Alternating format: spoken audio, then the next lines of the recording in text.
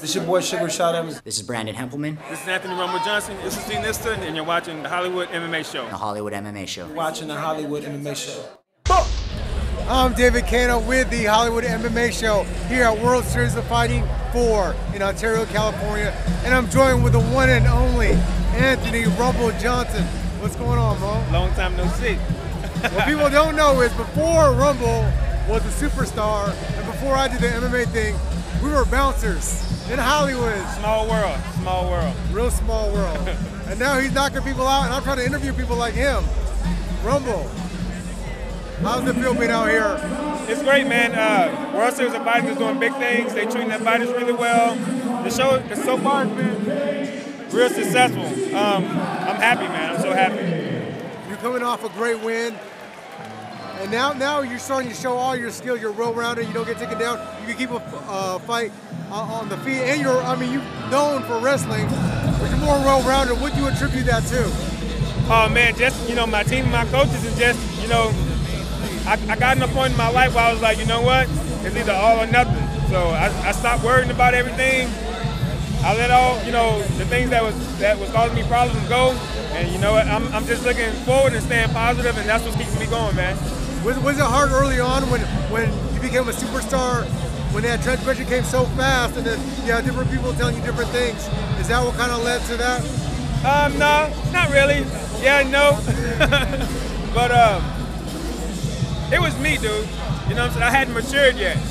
So, like I say, once I stopped hearing about all the BS, the negative stuff, I was all in. Now, are you here with your team? Are you still with the BlackZilians? Yeah. I'm here with my BlackZillian boys. George Santiago just had a fight. It didn't go his way, but he still went out there and put on the show. JC has a fight now, and Tyrone Spong, he's the main event. So I'm really happy for him, man. This is his second MMA fight. He's already getting main event fight. So not many people can do that in their career. But you know who he is. His kickboxing background is just ridiculous. And you should know better than anybody else. How is his takedown defense? How is his ground game? I work with him a little bit on his takedown defense, but Tyrone is such an athlete and he learns fast. So I think it's going to be okay, but we'll see. We'll see. With him training with me and training with Rashad, it should be okay. But like I said, this is a fight. We was just training. It's not the same thing. When you go in the cage, you actually have a fight. Things don't actually happen the way you plan it to happen. So we'll see. I'm really proud of him though. Either way. So how do you see the fight going? You think Deanna's a striker as well. Toe-to-toe, first round KO. You know what? I don't know anybody that has Tyrone stand up a bit like stand up alone. If this dude want to just straight box with Tyrone, he's going to get his head knocked off. If he want to do a kickboxing match, he's definitely something's going to happen bad for him.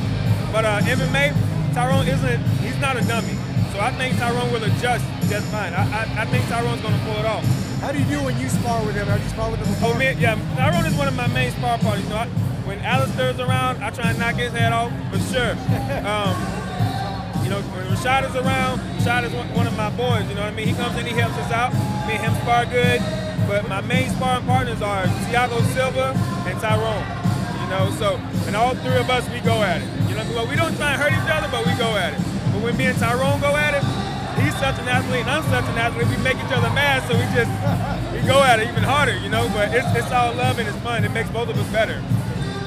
Besides that fight, what other fight are you looking forward to tonight? Jay-Z and Tyson Griffin, this one right here, that's about to happen right now. I think this right here, honestly, is going to be fight of the night. Wow. Jay-Z can go, man. And Tyson Griffin, everybody knows how Tyson fights. So, whoever doesn't keep their hand up is going to get knocked out. And if they keep their hands up, they can go to the ground. It don't matter. These guys right here, I think, are going to put on a great show. I think they're going to start the card off the right way. When's your next fight?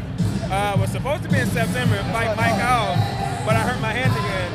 And they want me to fight in October, which is in Florida. But Mike Howell called me out.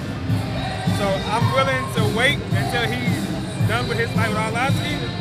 And just to give my hand more time to heal, I'll fight him in December. So I'm really planning on holding out so I can knock Mike Howell's head off. What happened to your hand? I broke it with Arlovsky. Oh, yeah. It snapped, like the last 12 seconds of the fight, it snapped. Right there? Yeah, man, it broke right here. This is where they did the incision, but it's healed. It's just still hurt. It's still weak. That's Anthony Rumble Johnson. I'm David Kano. This is the Hollywood MMA Show. We went way back and we didn't even know it. Keep it here live for the interview and more. This is your boy Rashad Evans. This is Brandon Hempelman, This is Anthony Rumble Johnson. This is D Nista, and you're watching the Hollywood MMA Show. the Hollywood MMA Show. Watching the Hollywood MMA Show.